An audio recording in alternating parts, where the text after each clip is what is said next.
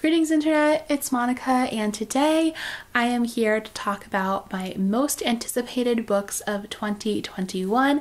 I always love filming this book at the beginning of every year because it just makes me so excited for all of the upcoming releases that are coming out. As per usual, I am going to be talking about the first half primarily of 2021 in this video. That's because a large majority of the books that are coming out in the second half of the year haven't been announced yet or don't have set dates yet. So I will do a part 2 to this later on in the year, probably sometime in like July. But yeah, I am so excited for all of these books, and I would also love to hear from you all. What books are you most excited to read this year? Let me know in the comments down below. And if you haven't yet, be sure to hit subscribe so you don't miss any future videos from me. And if you'd like even more content, you can go ahead and follow me over on my Instagram. Before I dive in though, I want to give a big thank you to this video's sponsor, Book of the Month. Book of the Month is a popular and fast-growing online book service for readers. Their mission is to promote new and emerging authors and help readers discover books they love. Here's how it works.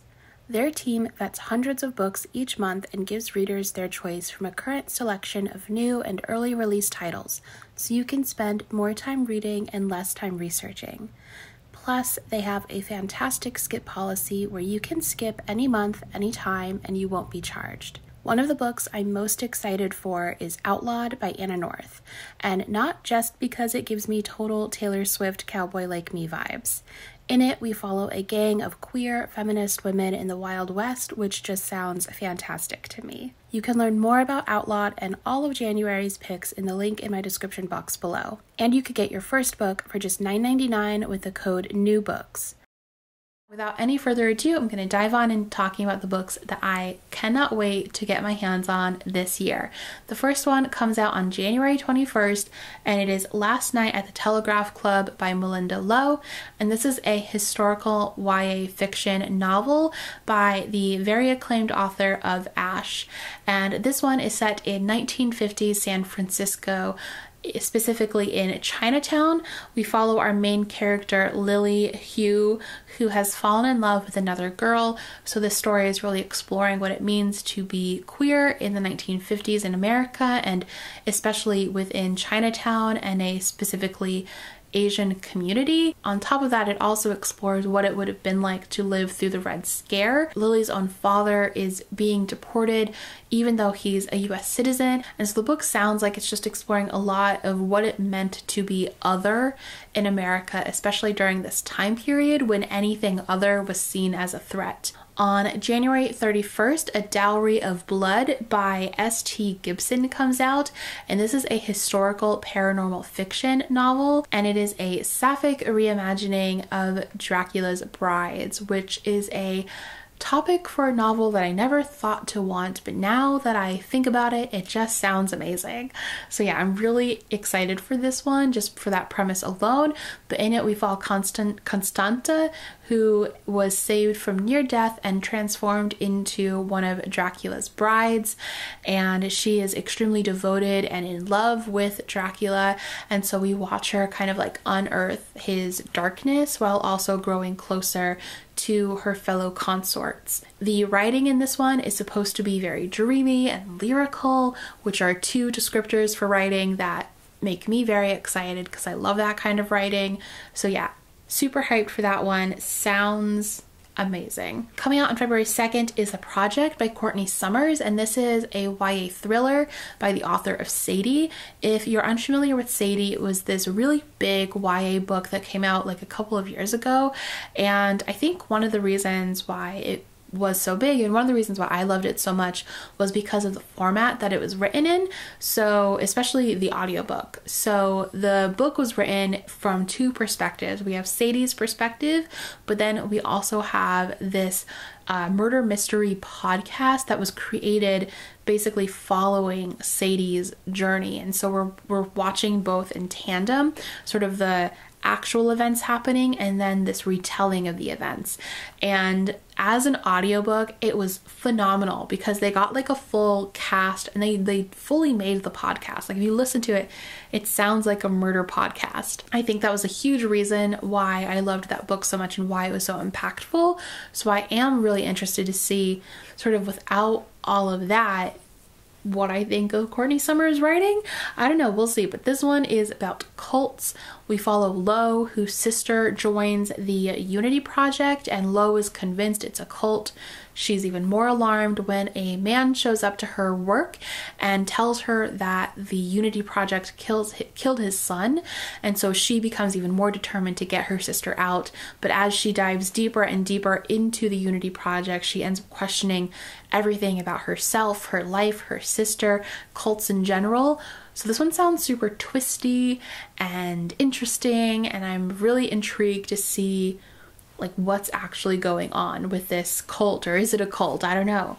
So yeah, that one is coming out on February 2nd.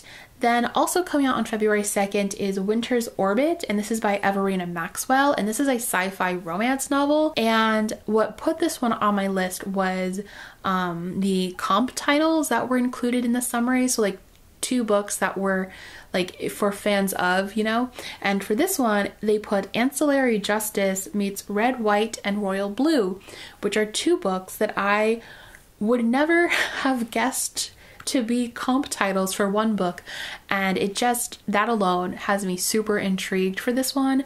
But basically in this we have a disreputable prince and a scholarly count who are forced into a political marriage, and they have to work together in order to navigate court while also trying to solve a murder mystery in order to try and prevent an interplanetary war. So yeah, there's definitely a lot going on in that one, but I think if that one is done well, it could be just the most fun. So I'm really excited for that. Then on March 2nd, Kazuo Ishiguro's newest book, Clara and the Sun, comes out, and this is a science fiction, literary fiction crossover novel. And Kazuo Ishiguro actually wrote one of my favorite books of all time, which is The Remains of the Day, which actually has no fantasy or sci-fi elements in it. But what I love about Ishiguro's writing is that he's able to explore these really complex ideas and worlds and do it in this way where it's so soft, or not soft, but quiet, but impactful. And yeah, his writing is just lovely and beautiful. So I always love reading new works by him, and I'm excited for this one because it is a coming of age story for a robot. In it we follow Clara, who day by day watches people as they go about her store and adopt different artificial friends, and Clara is also an artificial friend, and eventually she's adopted, and the story is her story. And I think it's supposed to explore ideas of like what it means to love or what it means to be human. So yeah, I'm excited for that one. It sounds just really lovely as a story. On April 6th, Pieces by Helen Oyeyemi comes out, and this is a fantasy literary fiction crossover novel, and I've actually never read anything by Helen Oyeyemi before. I've always wanted to, but I just haven't.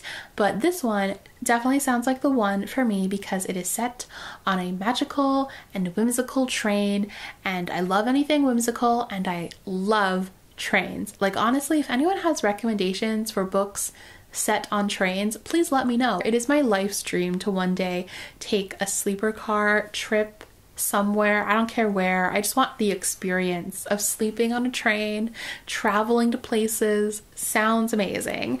And this one is set on a sleeper car. We follow Otto and Xavier Shin, who after getting married are gifted a trip on this train, but once they board, along with their pet mongoose, because why not? Once they board, they discover that not all is what it seems. So yeah, this one is supposed to be super whimsical, and I love whimsical, love trains.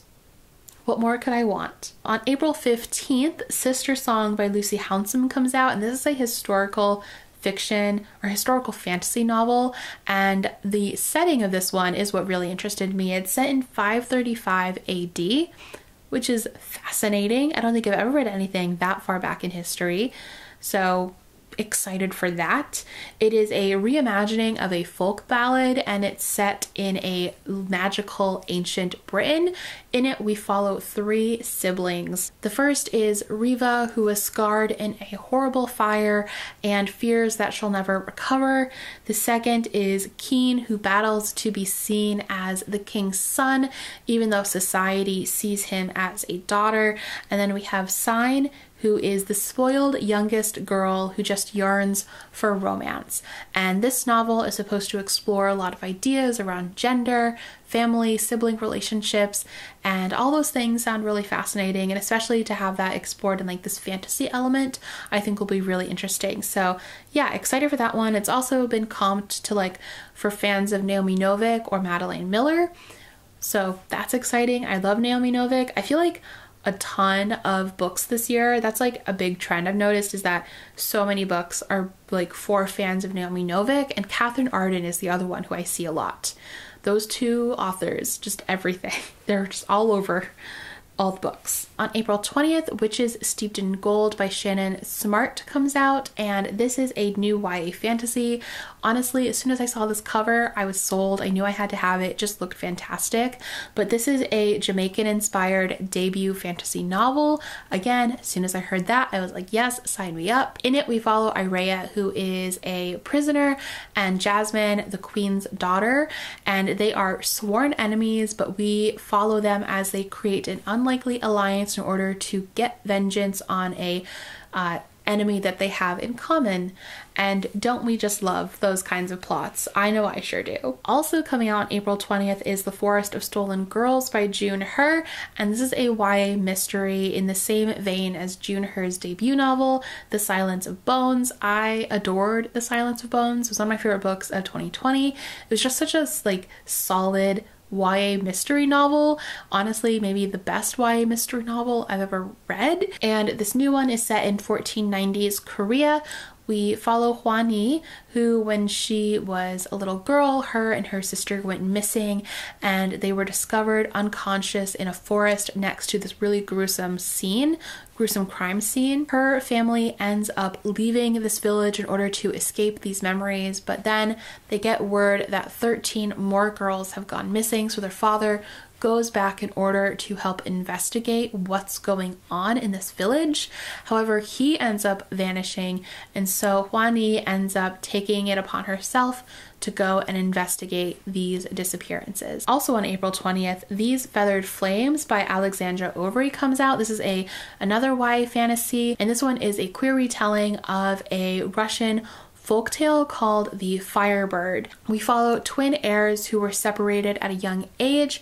One is Izaveta, and she remains at the kingdom in court in order to learn how to be queen. And then we have Asya, who was sent away in order to learn magic to keep all the powers in balance. However, their mother ends up being murdered, and so Asya returns to court, and the two have to kind of re-find their balance, is what I'm sort of getting from the synopsis, and figure out who killed their mother and what happened. This is also supposed to have an enemies or sapphic enemies to lovers plotline in it, so really excited for that. And then Izaveta and Asya are supposed to kind of have like Sansa Arya vibes, so also very excited for that, even though I actually really don't like Game of Thrones. Then also on April 20th, everything's coming out on April 20th. That's going to be a big day for me.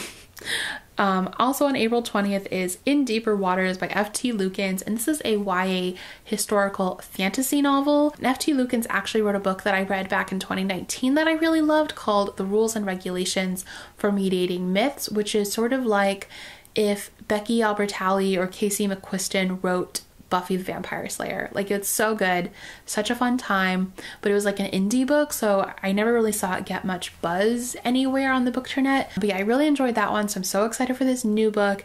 In this one, we follow Prince Tal, and Prince Tal has basically been sequestered in his castle his whole life because his family doesn't want it getting out that he has magical powers, but he's finally going on his big first adventure. However, 2 days into that adventure, his crew ends up discovering this abandoned ship, and on this ship is a prisoner, a mysterious prisoner, and Prince Tal is set with the task of guarding him. And he sort of has these immediate feelings for this prisoner, whose name is Athlin, by the way. So he ends up having immediate feelings for Athlin, and then when he looks away for a moment, Athlin jumps off ship, and Tal is sort of just in despair because there's no way that Athlin could have survived that jump. However, a few days later, who does he run into at a port city? None other than Athlin. And so this one is supposed to be a swoony romance featuring pirates and magic. The cover looks fantastic. So that's it for April 20th. Now moving on to May 4th, we have The Ones We're Meant to Find by Joan He, and this is a YA sci-fi, and there honestly isn't a lot of info about this book online, which I think is purposeful and a good thing, because this one is billed as "We were liars with sci-fi scope and lost with a satisfying resolution." I love that little dig at Lost in that blurb. In this one, we follow two sisters, one who wants to escape her life and the other who finds herself mysteriously on an abandoned island or deserted island. But yeah, this one definitely sounds like one of those books that you really don't want to know anything about going into, because it's such like a shrouded in mystery kind of novel. So I am going to try and not learn much more about it than that, but also I just need to talk about this cover. It's beautiful. I think it might be my favorite cover of 2021 so far. It's so stunning. Then coming out on March 9th is The Bone Maker by Sarah Dent Durst. Leading up to this novel, 5 heroes risked their lives in order to take down this evil magician who was building an inhuman army from animal bones. And one of them ends up paying the ultimate sacrifice and actually dies. But this novel takes place 25 years into the future, where we follow the 5 warriors, one broken, one gone soft, one pursuing a simple life, one stuck in the past, and one who should be dead. Their story should have been finished, but evil doesn't stop just because someone said the end. So yeah, that sounds so good. There's a lot of reasons why I'm excited for this one. One, it gives me total Zodiac Star Force vibes. I don't know if you've read that, but it's one of my favorite comic series, except Zodiac Star Force is still set in high school, but similar with the whole like saving the day one day and then years later kind of having to get the team back together. So I definitely am excited about that because I love Zodiac Star Force, but I'm also really excited for this one because I love that our protagonists are older in age. I feel like it's rare, or maybe it's just because I haven't sought out these books, but I at least have not read very many, if any, fantasy stories featuring women who are more mature in age, and I would love to read more. So if you have any recommendations, feel free to give me some in the comments down below. I also love anything that explores sort of after the happily ever after the end, like what it's like to be a hero afterwards. So also very excited about that part of the book. Hopefully that one lives up to my hopes for it. And then on May 11th, we have A Special Place for Women by Laura Hankin. This is a contemporary fiction novel, sounds a little bit thrillery. And this one I am excited for a bit of personal reasons. So I'm going to read a little bit of the blurb. So it says, "It's a club like no other. Only the most important women receive an invitation. But one daring young reporter is about to infiltrate this female-run secret society whose beguiling members are caught up in a dark and treacherous business." So back in like 2018, I think, I joined not a secret society. I joined a co-working space / social group called The Wing, which started off in New York City as like one location, and then by the time my membership ended had like tons of locations throughout Manhattan and Brooklyn, and then had expanded to London, Chicago, and LA. And that is what this book is inspired by, like 100%. It doesn't say it anywhere, but it's very obvious in the way that the synopsis is written, like the longer synopsis, and then also in this cover, which literally looks like The Wing.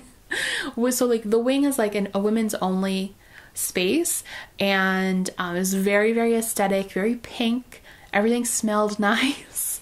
And although, first of all, the only way that I was able to afford it was because my job at the time was willing to pay for me to have an office space somewhere, because I was our only team member in New York at the time.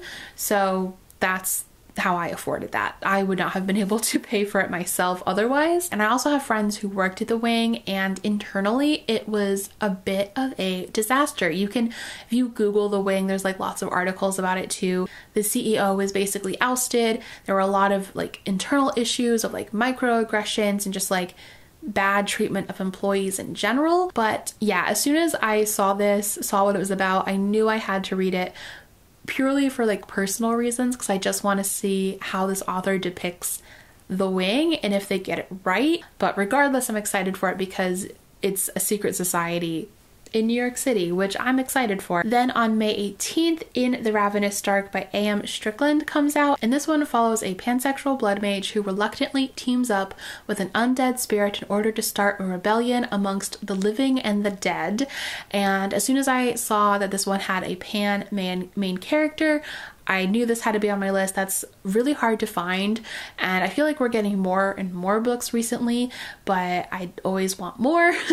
So I was really excited for that. But this book also features a lesbian love interest, an asexual non-binary major supporting character, multiple female-female relationships, and a polyamorous male-female-female relationship. So that's amazing. Very excited. Coming out also on May 18th is Malibu Rising by Taylor Jenkins Reid, and this is a historical fiction novel set in the 1980s. And Taylor Jenkins Reid, you obviously probably know her name. She is the author of The Seven Husbands of Evelyn Hugo and Daisy Jones and the Six, which are some of like BookTube's favorite books. I really liked Evelyn Hugo. I did not like Daisy Jones and the Six. I'm really excited for both adaptations though. But yeah, this one is set in the 1980s, and we follow 4 famous celebrity siblings, and one of them is throwing this like huge party. It's an annual thing that everyone is really excited for, and that's all I really know. I'm excited for it. I hope I like it. I hope I like it in the way that I liked Evelyn Hugo, instead of disliking it in the way that I disliked Daisy Jones and the Six. On June 1st, The Chosen and the Beautiful by Nai Vo comes out, and this is a historical fiction. It's a Great Gatsby retelling featuring a queer Asian protagonist. Sounds amazing. I feel like we're going to start seeing a lot of Great Gatsby retellings now, because The Great Gatsby is now officially in the public domain, which means people can play with that story however they would like, which is really exciting. It's a coming of age story full of magic, mystery, and glittering excess. We follow Jordan Baker, who has grown up in sort of the elite of American circles in the 1920s. However, she's also queer and Asian and adopted, so she's often seen as like this exotic creature by her peers. So even though she is at the top of society, there are still all of these doors that are closed to her because of those things. So yeah, that one sounds fantastic. And then on June 8th, The Jasmine Throne by Tasha Suri comes out, and this is a new fantasy novel. According to the author, this one is an epic Indian-influenced fantasy novel about vengeful, morally gray lesbians who want to set an empire ablaze. This is the start to a new fantasy trilogy, and we follow a captive princess and a handmaiden with secret magical abilities who come together to try and take down the princess's traitor of a brother. And yeah, I feel like there's a lot of books on my list of like 2 people come together to take an enemy down, which, I mean, to be fair, is like, I feel like a very common fantasy or fiction trope in general. But yeah, that one just sounds super magical, and I'm also just really excited about the setting. Moving on, also coming out on June 8th is The Wolf and the Woodsman. This is by Ava Reed, and this one is a debut novel that's inspired by Hungarian history and Jewish mythology. And I have never read a book about either of those things or featuring either of those things. So that's what really drew me to this one. It's a YA historical fantasy, and we follow a young pagan woman and a woodsman who also form an unlikely alliance to thwart a tyrant. So yes, going along with that trope again, but this one is supposed to be great for fans of Naomi Novik and The Bear and the Nightingale, which again is another trend that I am definitely seeing in 2021. We are coming to the end. I have 2 more books to talk about. The penultimate one is The Wisteria Society of Lady Scoundrels, and this is by India Holton, and it comes out on June 15th. It's a historical romance novel that's also supposed to have a lot of like fantastical elements. I love the idea of that. And in this one, we follow Cecilia Bassingthwaighte, who is on the surface like the ideal Victorian woman. She's very prim and proper. However, she's also secretly part of a sorority, a crime sorority, which I love the idea of a crime sorority. Sounds great. And so her, along with the other members of this crime sorority, fly around London drinking tea and blackmailing friends and acquiring treasure by interesting means. So follows her, and then we have Ned Lightbourne, who as soon as he sets eyes on Cecilia is smitten. However, this is an issue because he is also meant to kill her because he is hired by this man who hates like women who have agency. And so yeah, this book is about them, and honestly it just sounds like a fun time. Hopefully it's not a really boring, dull time. And then the last book in my 21 most anticipated books of 2021 is She Who Became the Sun, and this is by Shelley Parker Chan. This one comes out on July 20th, and it is a historical fantasy. And as soon as I saw the synopsis for this one, I needed it in my life. It is supposed to be Mulan meets the Song of Achilles, and it is a bold, queer, and lyrical reimagining of the rise of the founding emperor of the Ming Dynasty. So yeah, sounds like nothing else. It just sounds so good. There are so many books in this list that I'm just like, where has this been my whole life? And this is one of them. So yeah, I'm really hyped for that one. Really hyped for all of these books. If you know me though, if you have, watched my videos frequently, you might think that there are 2 books missing from this, and they are Rule of Wolves by Leigh Bardugo and Any Way the Wind Blows by Rainbow Rowell. And I'm so excited for those 2 books. Like, oh my gosh, so excited. But I wanted to keep this list to like first books in series or like just standalone novels, so that's why they're not on here, but I am very excited for them. But yeah, that is my whole list. Those are the 21 books I'm most excited that are coming out in the first half of this year. I again would love to hear what books you're excited for. Let me know in the comments down below, or let me know what books from the ones that I mentioned you're most interested in checking out for yourself, or that you'd like me to check out. And I will talk to y'all next time. Bye!